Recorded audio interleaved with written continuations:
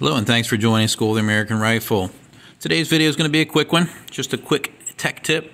I'm doing some ramp polishing on extractors. Polish the ramp up.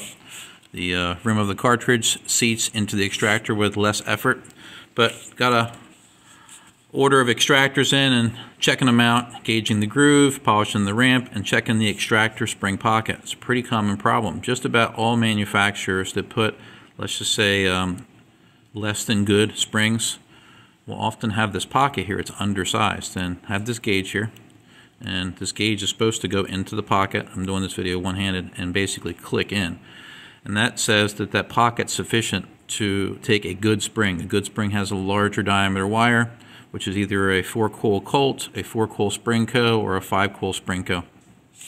Here's one that I've opened up. Let me try to grab it.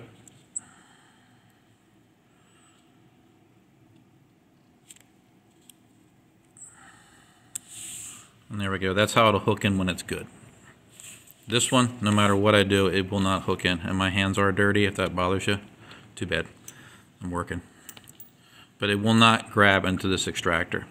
So basically, got to open the pocket up to take a good spring. So what does that mean if I try to put a good spring in there?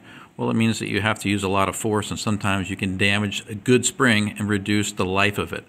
So your good spring might not last as long as you would hope it would if you try to basically crush it in there. And here is a Colt extractor. No modifications done to the pocket.